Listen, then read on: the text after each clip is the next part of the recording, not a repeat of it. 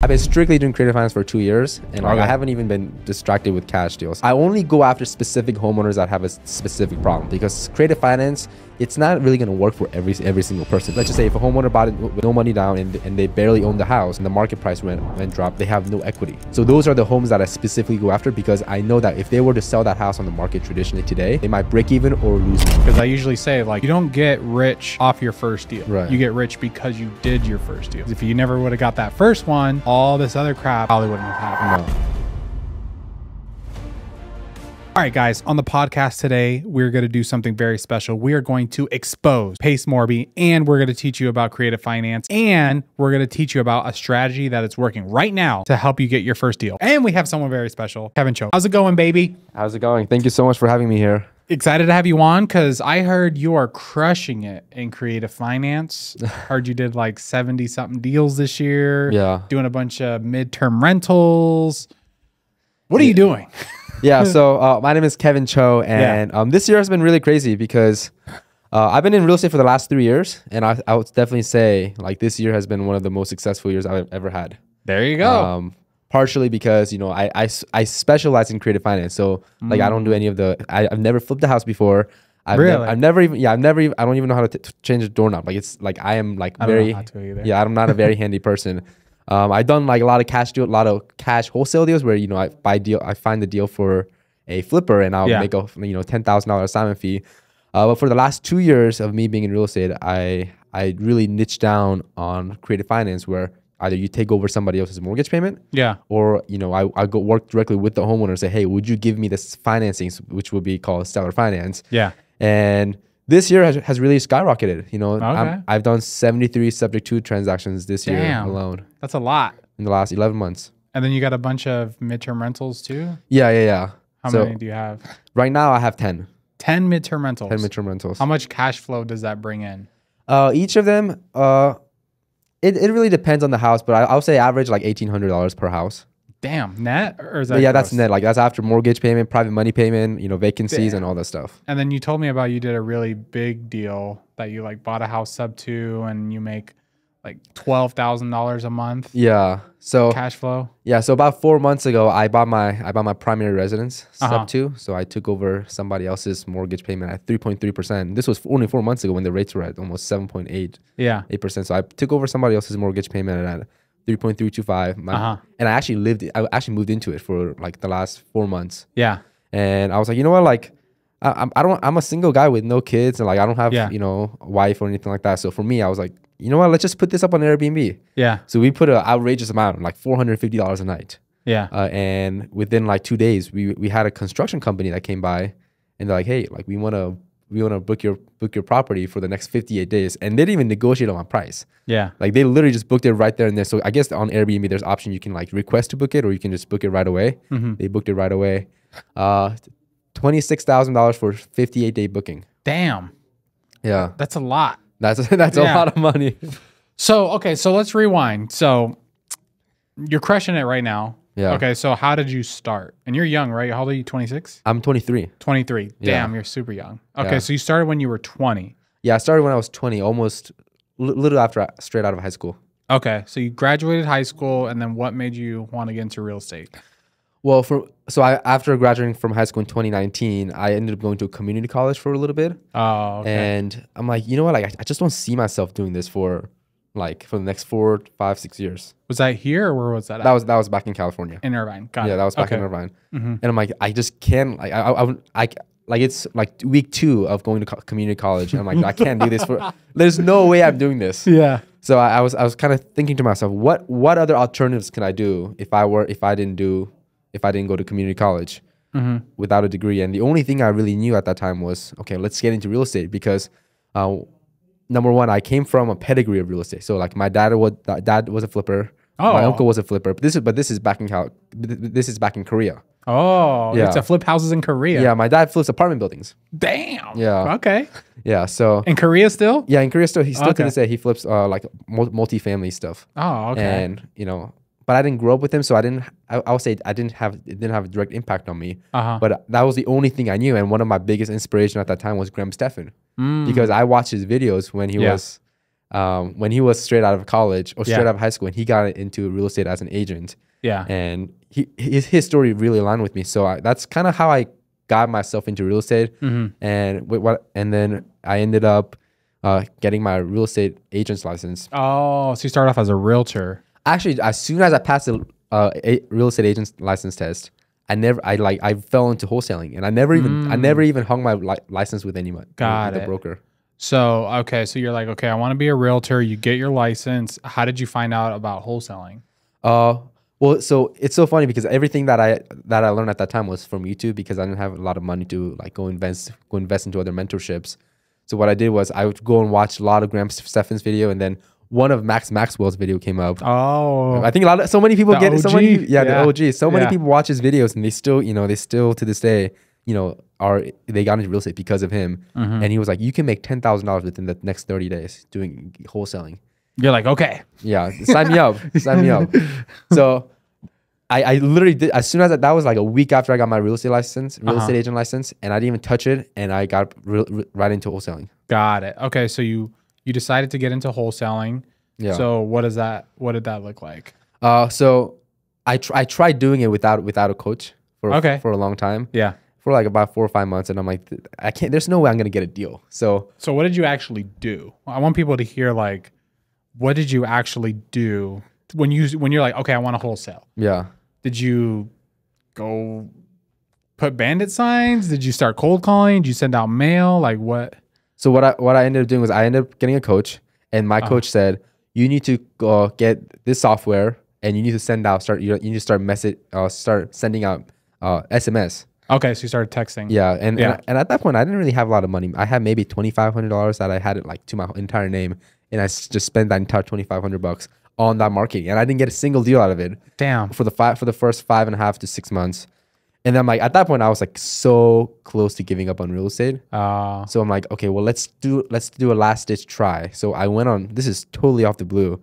What I did was I ended up going on Facebook Marketplace and started like messaging all the homeowners that had a distressed house on Facebook Marketplace. And then people list their house on Facebook Marketplace? Yeah. Okay. This was back 3 years ago. Yeah. So and within 2 days, I get a homeowner that's like, yeah, I'm trying to sell my house. I didn't put it up on the MLS because I didn't want any of my families to see what I'm going through. So I just have it on Facebook Marketplace, and it's a for sale by owner. It needs a lot of work. And within 2 days of me being on Facebook Marketplace, I ended up getting a deal out of it. Okay, so hold on, walk me through this deal. This guy listed his house on Facebook because he didn't want his family to know. Yeah. Was it listed at a wholesale price, or like walk me through the details? It was actually listed as just slightly below what the house could have been at the wholesale price. So Okay. I think that from what I remember, the house was worth like $240, and he had the house up for like $170. Oh wow! Like it was already at a deep discount. Okay. Or good enough discount. I just had to price drop him like 20 grand, and I ended up getting. And then I went for under 150. For 150. Okay, so you gave him an offer for 150. Yeah. You got it under contract. Yeah. How did you find a buyer? So I actually there was a company called Keegley. Oh, Yeah. okay. Yeah, Yeah. and they specialize in finding buyers for all these wholesale deals. So I ended up partnering up with them. They got 50% of the deal, and I got 50%, and I ended up making $5 grand.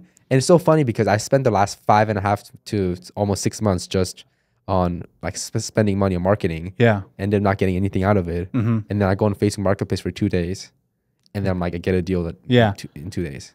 And then if you think about it, you worked for 5 months to make like $1,000 a month. Yeah. But that deal pretty much made you rich.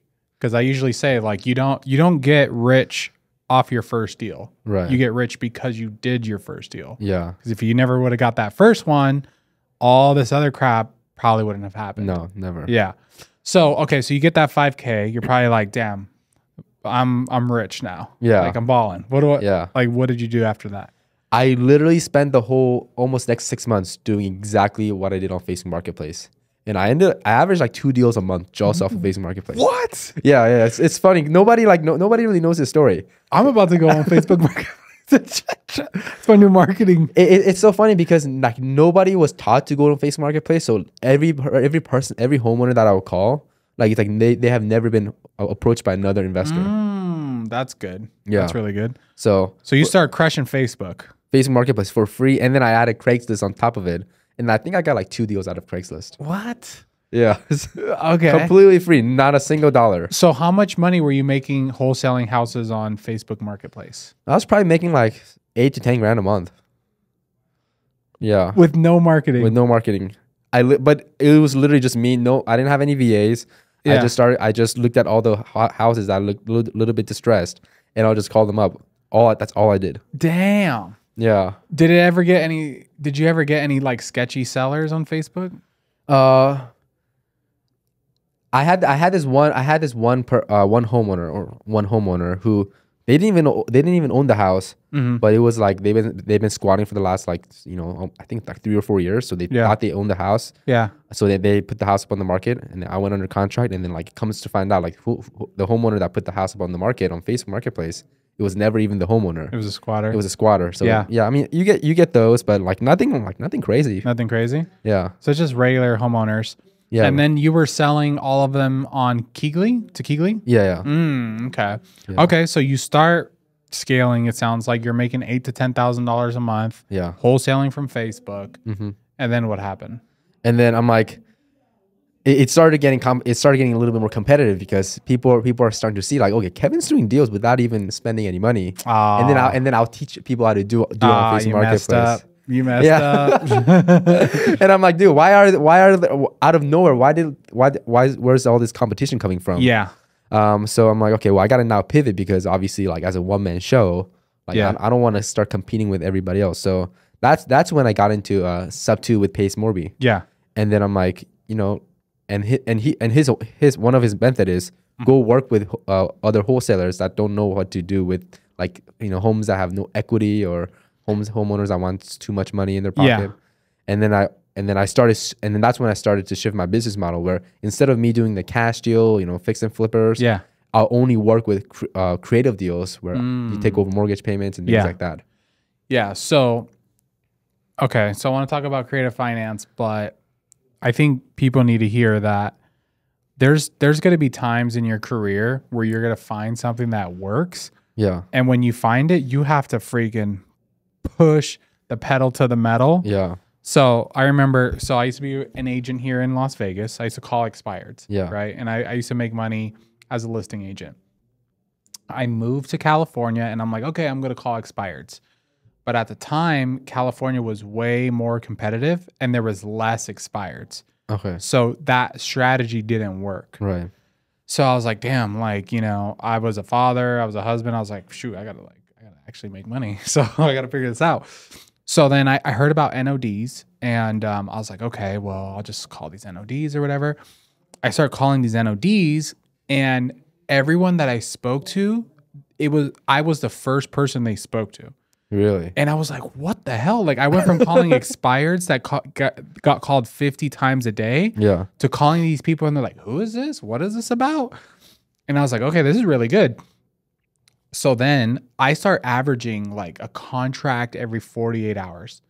Wow. I started crushing it. And I was like, damn, this is awesome.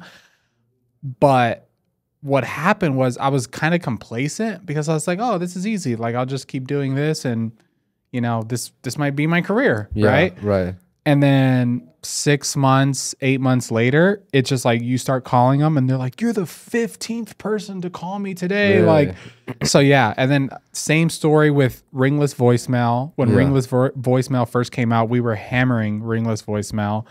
I shouldn't even say how many we were sending out, but we were crushing it. And then regulations changed it. So if anyone's ever listening to this and if you find something that works, you need to freaking triple down on it because 100%. It won't work forever. Yeah. And that Facebook Marketplace thing, if I didn't talk about it and if I didn't show people how to do these deals, I feel like that would have had a longer like lifespan. Yeah, but you start talking about it and then people are like, what is it? How's it going? And then all of a sudden it gets saturated. Yeah. And it gets saturated. It got saturated in such a quick, in no time. Yeah. So 100% agree. So like, but then on top of like, once you find out what works and put in like, full force, full gas on it. And if it doesn't work, your ability to switch it I switched to a different method right away. Yep. It's important. Yeah, it's very important. Super important. So, okay. So you were crushing it, doing Facebook, and then you learn about creative finance, you join Sub 2, and then how did you pivot your business? So I started to realize, okay, there's like, if there's like 10 investors, I'll say maybe 9 of them are focusing on cash deals. Yeah, flippers and wholesaling. Yeah, fix and flippers. But then there's a very small percentage of other investors that focus on the creative finance side. Okay, so which is the reason why, like, okay, if there's 10 investors and only one of them knows how to do, how to take over other people's mortgage payments, like I could literally crush it with like all these competition, like they would come to me for help. Yeah. So I pivoted my business from cash to creative, and all I did was I would go to other wholesalers and say, hey, I know how to do creative deals. So any deals that the homeowner wants too much money on, just send it to me and I'll help you close them. Oh, okay. And that was my entire business model, and even that didn't even take any of my own marketing budget. What year was this? This was 2 years ago. 2021? Yeah, 2021. Okay. So the market was booming right there. Oh yeah, it was really competitive. Okay. Yeah. So you go to these wholesalers, you're like, hey, I could do creative deals. And then what happens? People will start submitting deals. They say, hey, this homeowner, they have looks like they just bought the house and they owe too much on the house. And I don't know what to do with it. I can't give them a low cash offer because they have to come out of pocket just to sell these houses. So can you help them out? And that was my entire business model. So just in Arizona, I would have other wholesalers that come to me, sending you deals, sending me deals. And one of the deals I actually that literally kind of 10x my business was a deal where it was in Yuma, Arizona. It was a for sale by owner, and this wholesaler was calling for sale by owners because she didn't have a lot of marketing budget to spend money on. So what she does was she calls for sale by owners, and the homeowner goes, yeah, I just bought this house like 3 months ago. Oh, shit. And we're like, okay, well, how much do you guys want for it? He goes, we have to get $350 for this house. Because they owe, and then we come to find out the homeowner owed like $338 on their mortgage. Okay. So if they pay, when they pay the buyer's agent and yeah, they have no equity. They have no equity. Yeah. So, and they've been on the market for almost 2 months, and they were going through divorce. And the funny thing is they bought the house with their VA loan, so they put no money down. And then they had the VA funding fee. Yeah. So literally, like if they got a full price offer without any buyer's request to fix anything, they would break even at the best. And they've been on the market for a couple months. So I come in and I say, all right, John and Mary, how about I give, instead of you cutting a check, potentially have to cut a check, I'll give you $5,000 each in your pocket. And I'll come in and take over your mortgage payment. Got it. And that was like one of my very first sub 2 deals I've ever done. Okay. So let's go through it. So you approach them, you're like, hey, I'll give you guys $10K to take over the mortgage. Yeah. And then what happens? And then I take over the mortgage payment. I give the ex-wife $5,000, give the ex-husband $5,000, and they all move into different parts of the country. Okay. And then I still have that house still to this day. Oh, okay. The mortgage payment I took over was $1,400, and I have that rented out for like $1,950. Oh, okay. So you kept that one as a rental. Yeah, I kept that one as a long-term rental. Got it. Okay. Yeah. And then I guess, like, how do people make money, like big paychecks, doing creative finance? Because I know like you could do the rentals. Yeah. But and then I know you could do like midterm rentals and all that stuff. Right. But and we talked about Airbnb. So I know a lot of people do creative finance and then do Airbnbs and stuff like that. But I feel like Airbnb is like going through a tough time right now, and I don't know. I feel like a lot of people hype up stuff, but they don't share like the true nets when they're doing these deals. So like, how do people make a living doing creative finance? So it's hard to make, like, let's just say like the Yuma house, for example, the one that we just talked about, like the $500, in gross cash flow, we probably net like $325. Yeah. And that $325 is so small amount that it's not going to change your life. Yeah, it makes nothing. It makes nothing. I'd rather one go thing make breaks and then you're like, 1 month it's vacant, and then you're like, okay, that was 6 months of cash flow gone. Yeah. And then there's something, there was a leak in the house, and now you got to fix it. That's like a whole year's worth of cash flow. Yeah. So for me, like I'm not a big fan of holding properties and only to cash flow like $325. So the way to make big checks is you assign those deals to somebody else. Oh, okay. So you get it under, do you get it under contract, or you actually buy it sub to and then assign it, or you just like get it under contract into a purchase agreement and then assign it before closing? Yeah. So what I do is I get under contract with the homeowner, and then I'm like, okay, let me take this contract and let me go find somebody that's gonna actually buy it.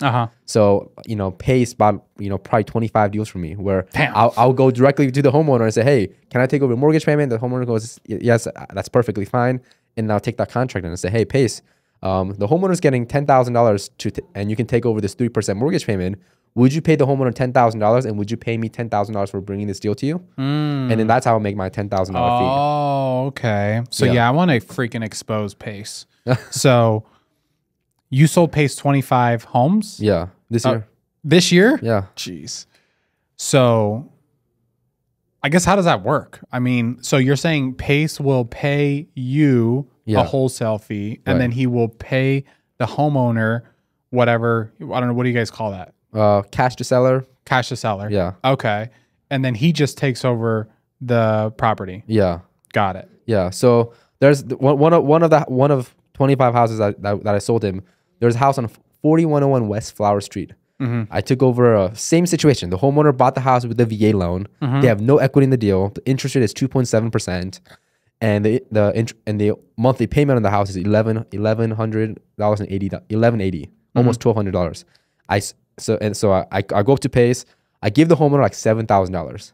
Okay. And I go up to Pace and say, hey, Pace, the homeowner is getting $7,000. Can you pay me $15,000 assignment fee? And you can take over this mortgage payment at $1,200. So he paid the homeowner cash to seller, and he paid my $15,000 assignment fee. And now he has that house rented like per bedroom.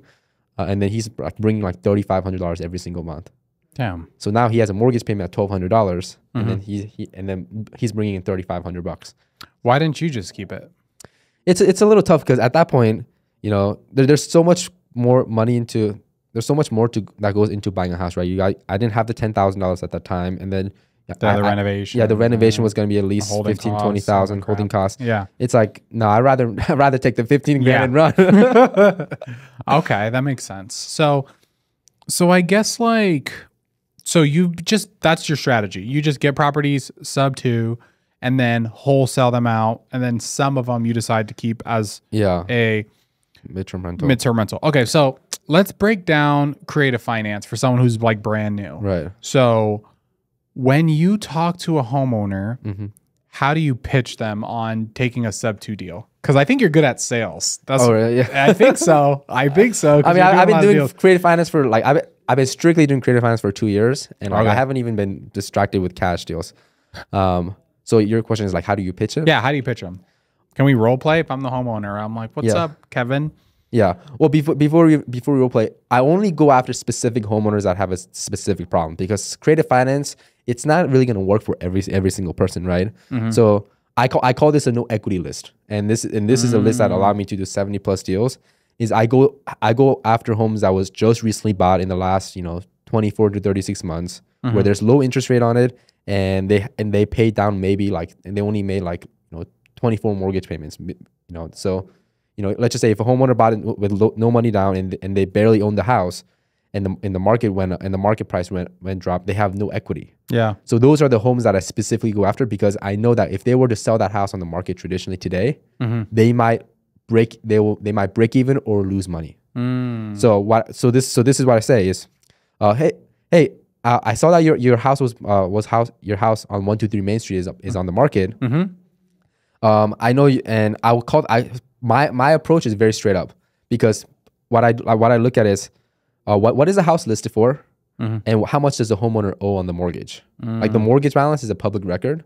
So when you see a house that's listed for 380 and they owe 360 on the house, they're gonna break even on that house. Yeah. So what I'll tell them is, hey, I see your house on 123 Main Street. I know you guys have it listed for 380, but you guys have a mortgage balance of 360. It looks like you guys are on, in best case scenario, break even on the house. Is it okay if instead of you maybe cashing out a check to sell this house, I'll give you, you know, $5,000 to $10,000 in your pocket and take over your existing mortgage that's already on there. That's it? That's all you say? That's literally yeah. I have like 7 cold calling YouTube videos on my YouTube channel, and every single time it's the same exact line. Say, hey, I know your home, I know your house is tight on equity. Instead of you cutting a check to sell your house potentially, can I guarantee you, you know, almost $5,000 to $10,000 in your pocket and take over your existing mortgage payment? Got it. Okay, and that's it. That's literally it. How many? Okay, so do you know your KPIs as far as like how many sellers it takes to get a contract and all that stuff? Yeah. What are they? It's 34 homeowners. And you get 1 contract. What? Yeah, but mind you, this is a very specific type of homeowner, right? Like if I have a house that's on the market and I owe 380 on the house, I'm trying to sell for 380, but I owe 360. I know for a fact I have to cut a check. So it's just unless I get a full on cash offer at 380, or cut a check, there's no homeowner's not going to go anywhere. Yeah, that's a very small niche. It's a very small niche. So are you calling listed properties? Yeah. You're calling properties that are listed. Yeah. Are you calling the realtor or are you calling the seller? I'm calling a realtor first. I don't believe you. I don't believe you. No, literally, you can go on my YouTube channel, and this is exactly my line is the same every single time. Oh, okay. So you call the realtor first, tell them that line. What if they're like, you know, Kevin, go pound sand? Yeah, then I would wait a little bit, and then I'll call the realtor back. Oh, okay. So you won't call the seller. I mean, if it goes expired or if the agent doesn't ever pick up my phone call, then I'm gonna go directly to the seller. But these are the homeowners I have no other choice. Yeah, like they can't take a low cash offer. Yeah. The only offer that they have is hopefully they get a full price offer. Yeah. They let it go to foreclosure or short sale or sub 2. Yeah. There's literally no other option. So a lot of like you'd be surprised. Like I'll say 20 to 25% of the deals that I do, the homeowner actually doesn't want to do sub 2, but they know that's the only option for them to get out. Yeah. Yeah. I mean, I believe it because I've been flipping houses for 5 years. Yeah. I've done hundreds of real estate transactions myself. Yeah. And I've had properties where I fucking we gotta bleep that out, but where I'm gonna lose money and I know what it is to be like, dude, I'm at my break even price right now. If I go below this, it's gonna, you know what I'm saying? You're just like, damn it. So I could see where some people like they don't have the money to just be like, all right, I'm gonna take a 20K loss right now because they know their house should be listed, you know, 25K less plus the realtor fees. Right. They're not gonna make any money. Right. They're gonna lose money. Yeah. So that makes sense. Yeah. But go ahead. Yeah, and what I do, this is so funny because, you know, like the moment that they're in my CRM and they're no equity, I'm not in any rush. Like you're the homeowner's the one that's making the mortgage payment. Yeah. And most often than not, the homeowner already has moved out, or they already have a rental that they're paying rentals on, and another mortgage if they bought a house. So now if the homeowner's making 2 different mortgage payments, I know it's just waiting game. You wait 2-3 months and they come back to you. It's funny too, because not to go back to that NOD thing, but that's why I used to love working with NODs, because it's like, you know what it is. Right. Like you haven't paid. The bank's gonna foreclose on you. Right. Like, what are you gonna do? Yeah. Instead of like a homeowner that's kind of like, oh, well, my house is free and clear, so I don't have to sell. Yeah. There's like, oh, okay. Like even if they blow me off right now, I'm like, okay, well, you blow me off, but I know you're gonna sell. Right. I know you are. Like I could see your cards. Yeah. It's all public record. Right. And I could like obviously service them and make sure that I could do whatever I can with like relocation funds or whatever the case may be for NODs. But that's why I used to go after it, because it's like high distress. Yeah, high motivation. distress. Yeah. And these homes are beautiful. They are? Yeah. Oh yeah. No, they might be financially distressed, right? In terms of, you know, like they don't have the money to pay come out of pocket to sell the house. But if you look at all the deals, like every single one of them, like beautiful, like a lot of new construction homes, and just a lot of like they're listed on the market for sale. Yeah. So they're staged most often than not. Some of them are furnished. Like I bought my house furnished. That's so random. Yeah. Have you found any really nice houses in Vegas? I'll freaking move in there. Oh, I actually have a deal that I'm working on right now. It's in all the way. It's right by. Air Force Base. Nellis Air Force Base. Shit, no, that's ghetto. No, it's really ghetto. But then that deal, I don't want to live by the Air Force Base. It's super loud. Yeah. Well, that deal, the homeowner bought the house. They're veteran, right? So they bought the house using the VA loan, and that makes sense. and they're getting stationed somewhere else. So they own the house for just about 2 years.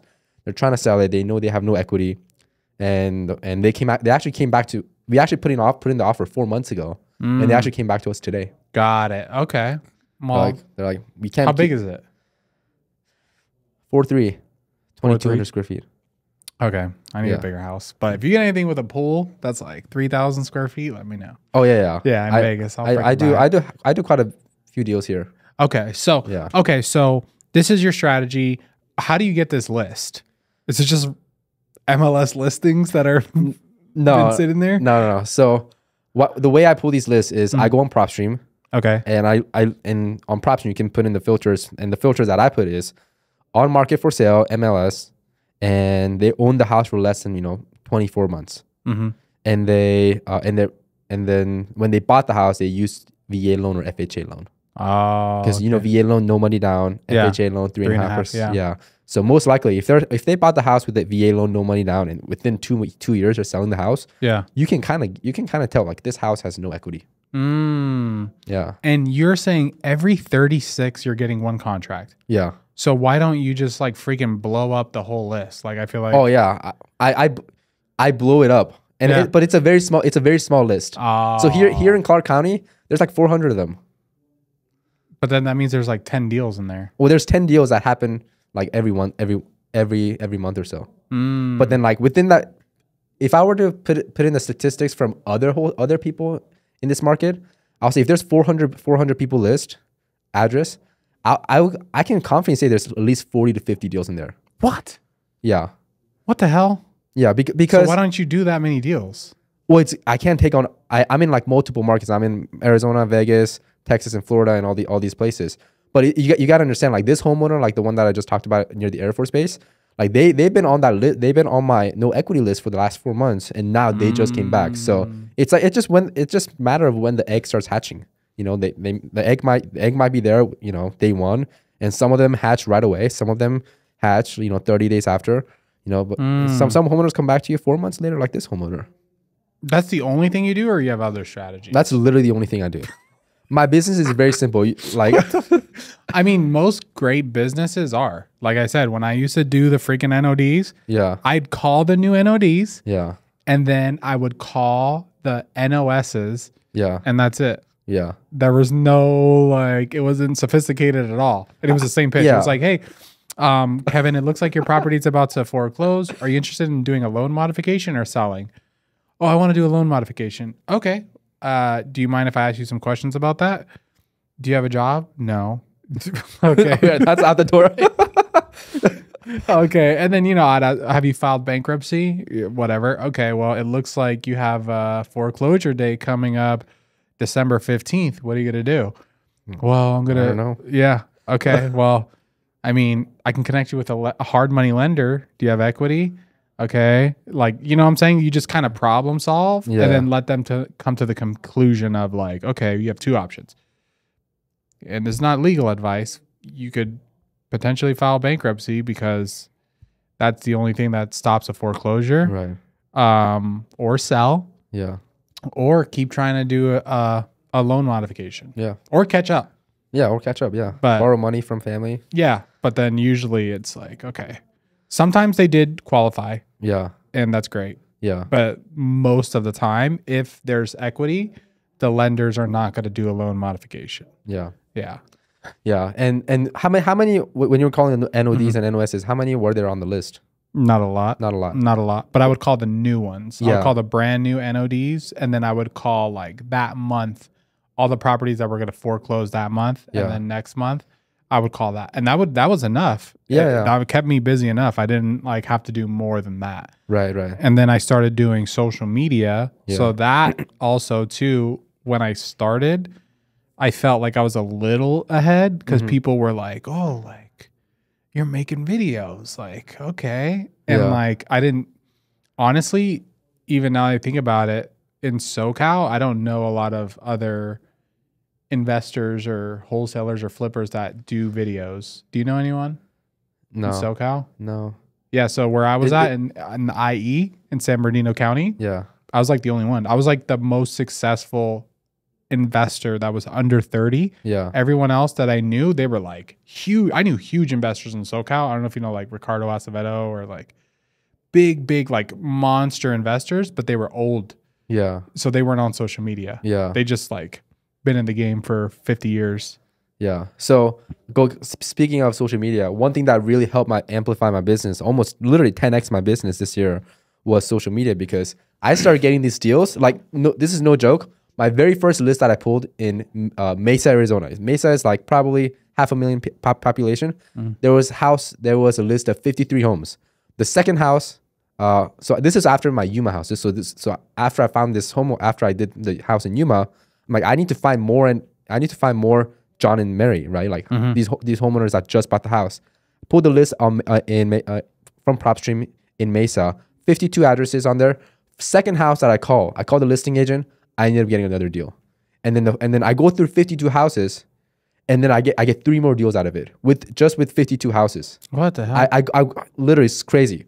I go through 52 houses list once, and I get 4 sub 2 deals out of it, and then people are like, what's happening? Like, how Kevin, how are you getting all these deals? Yeah. And then I give the secret away. Messed up again. Messed up again. Totally, you're messing up right now. Yeah. So I give out the secret away, and then everybody started getting deals, but then like they're like, but these people are like not so great at creative finance, because everybody's still newer to the game. So what ended up happening is me teaching other people how to call these no equity lists. I call them. They will call them, and they wouldn't know what to do with it, or they don't know how to negotiate it. So they'll bring the deals up to me. So now I have these little minions of people going out and calling these homeowners or calling these agents, and now I'm basically the closer. Like, all the deals funnel up to me, right? It's like you have other wholesalers that sell you deals, send me deals, yeah. And social media was really play a big part in that. Got it. So what about? So how many total deals you done this year? 73? 72. 72. Yeah. And we are in November right now. So that's like, what, 7 a month, 8 a month? Yeah. How much money have you made? Just in assignments, probably 350. Okay. Yeah. Straight up assignments.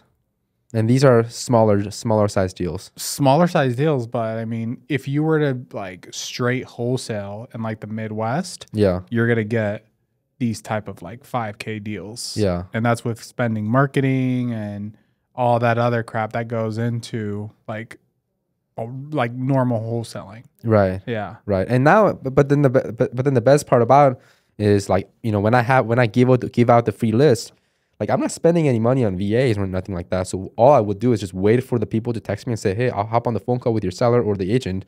And like, my overhead was literally like, there was nothing that I was paying for. So like, it is, I made 300. I didn't make a lot of money per deal, because I also had splits with the wholesaler that brought me the deal. But my overhead was virtually none, and I didn't really spend time cold calling in the last 6 months. Got it. Okay, so what's next? Like, are you going to ride this wave? Are you looking at doing something else? Like, what do you see your business looking like in 2024? In 2024, I see myself doing the exact same thing, because it's working. Yeah. We got you want to bet it stops working? Yeah. I hope not, but yeah. But what I don't understand is, you're in Arizona, right? Yeah. And you're in the sub 2 community. There's freaking 10,000 people in that community, and I'm pretty sure they all know about what you're doing. Yeah.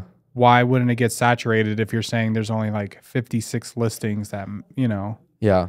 Yeah. It's definitely, it's way saturated than it has ever been. Oh. But what happens is, like I said, like, they don't know what to do with them.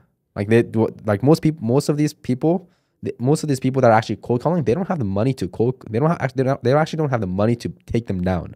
If they had the money, then they would just wait for all the deals to come to them and they'll buy it. Right. But the reason why they're hustling on the phone is because they don't have that money. So what happens is, they end up, using me as like a Keegley, right? So dispo it. Yeah. So they come to me and say, hey, I have this homeowner that's under contract for sub 2. Can you help me find a buyer for this deal? Got it. So like, for literally like all the deals funnel still to this day, these deals funnel up to me. Got it. Okay. Okay, that makes sense.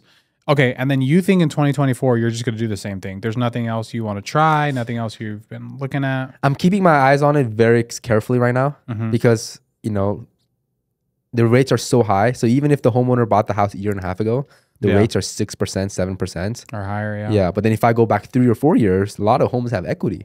Yeah. So I'm at a very weird spot, like where like how sustainable is this business model? Yeah. Yeah. So but you know, as we speak, November 2023, you know, we have 8 deals in escrow right now. Okay. So everything's up too. Yeah. Like, okay, so let's just talk about the market, right? So right now, rates went above 8%. They went back down. They're at like 7.5%.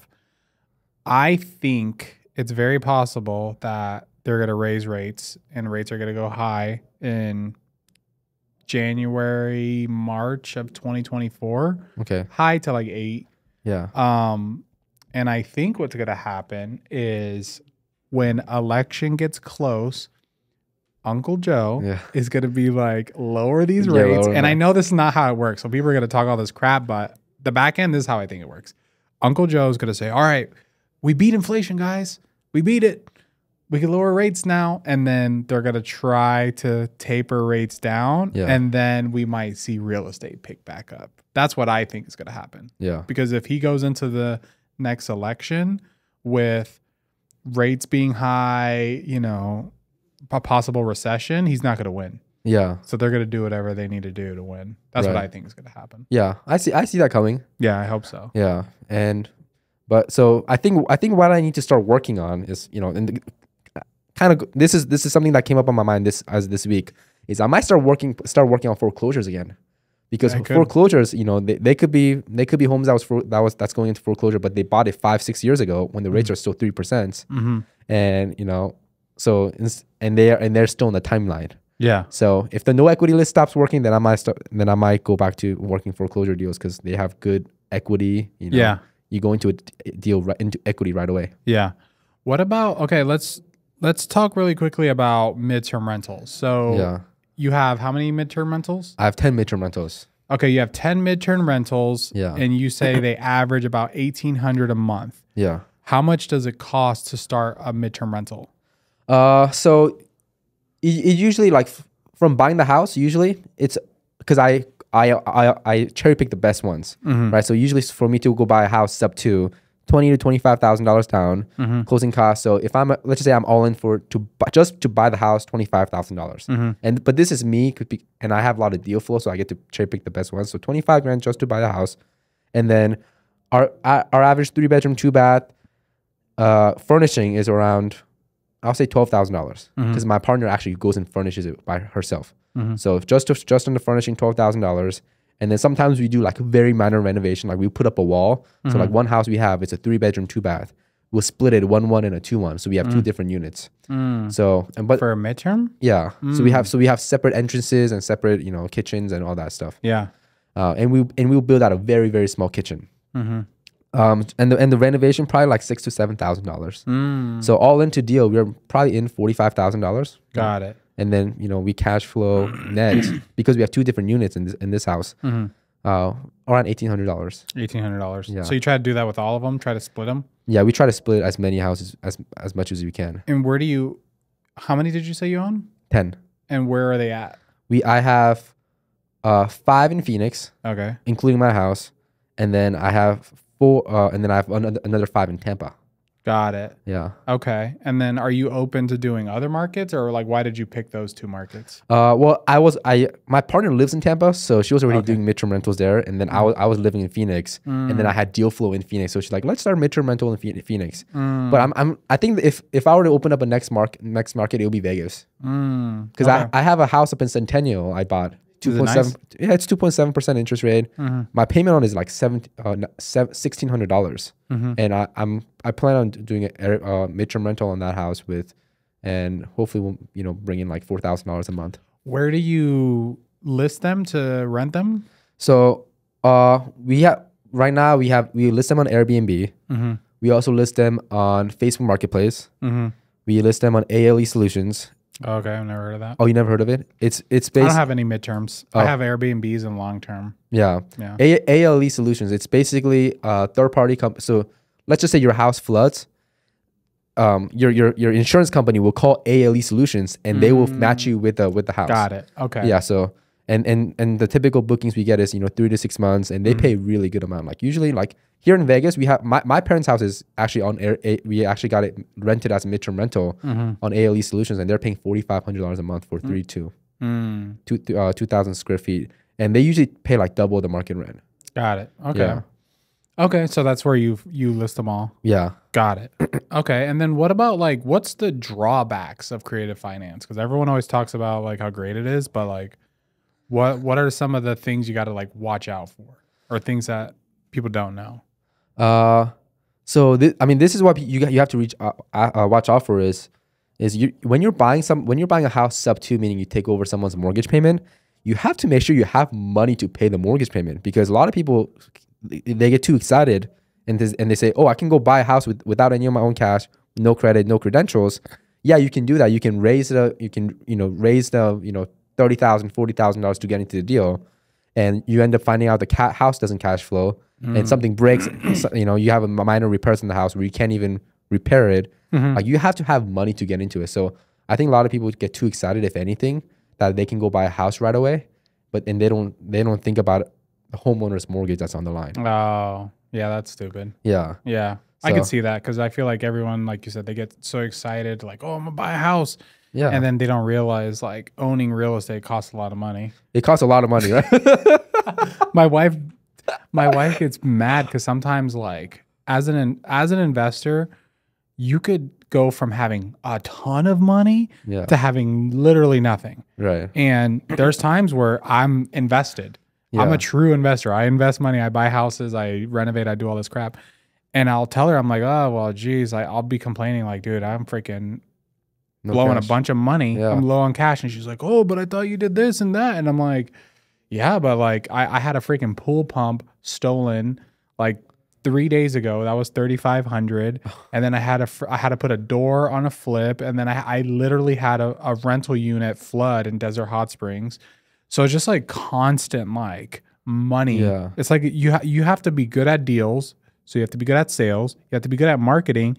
And then you also have to be good at finance. Right. Because if you don't like save enough and you invest too much, you could be in big trouble. Yeah, and I think it's so important that like as you flip and you hold houses, so you still have active income coming in. But if you're buying your first house and you don't even have any active income coming in, you're like in a big trouble. Yeah, you're in a huge pickle. So all right, great podcast. If people want to find you, where do they go? Best way to find me is on my Instagram at Kevin Choe 12, Kevin Choe 12, and then also if you want to see some of my cold calling videos, I also have them on my YouTube channel. And my YouTube channel is also Kevin Choe 12. Beautiful. All right, guys. This was the Wealthy Investor Podcast. We are out. Peace.